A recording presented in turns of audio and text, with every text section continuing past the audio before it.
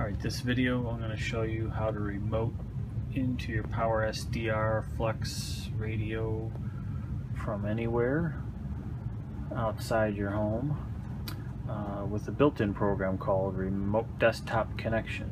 It comes with every Windows for free. Just the only caveat is both computers have to be running Windows, a real copy of Windows. So this is the local computer, and first thing we want to do is open up your router, and you're going to want to single port forward port 3389 to the IP address, the local IP address of your local computer. And then when you're done with that, you're going to want to go to your system settings, advanced system settings, remote, and select users, and I'm going to use my main account to log in, so the password will be the same password I used to log into my computer in the first place. Close that out. Now this computer is all set. Alright, so on the remote computer you're going to look for Remote Desktop, which is built in to Windows. You can search for it and then put the shortcut on the desktop. Now in this instant I use the local IP address of my local computer, and I put it in there. But when I operate remotely, I have something called noip.com, where they give you a free static URL which links to your IP address of your router coming into your home, and I use that, and that's why you port forwarded port 3389 to the IP of your local computer. So anyway, so what we're going to do here is you type in the computer, you can put in the username, and it'll ask you for a password the first time you use it. Set up your display large. You don't want to say bandwidth, so you don't need 32-bit color. Turn off printers and clipboard. Settings, though, you want to select the record from this computer and play on this computer.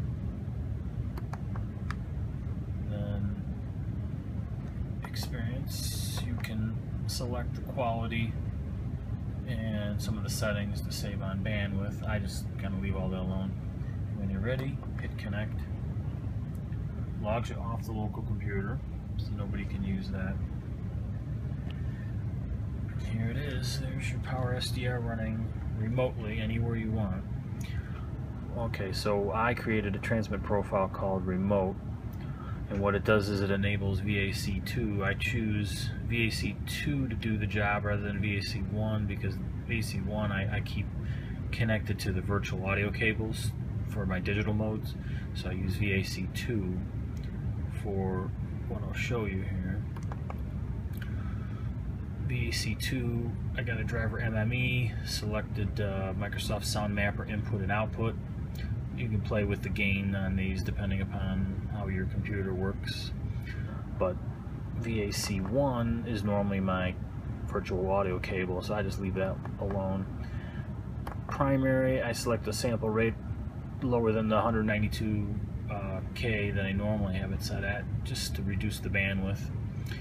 And for the transmit profile, the remote, because VAC2 is enabled, automatically will use the microphone that I have plugged in, the little headset I've got plugged in to the computer. So because I'm using VAC2, though, the caveat is I have to go up, enable the VFO sync, and change my transmit over to VFOB, because that's what VAC2 is going to do. Anyway, so now I can hit the start button, and now I'm operating remotely.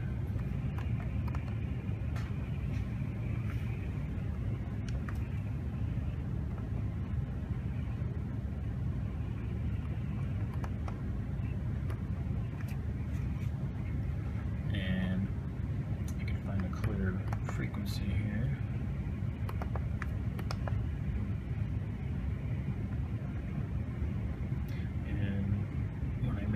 operate, it'll key the radio. Hello, 1, 2, 3. Root test.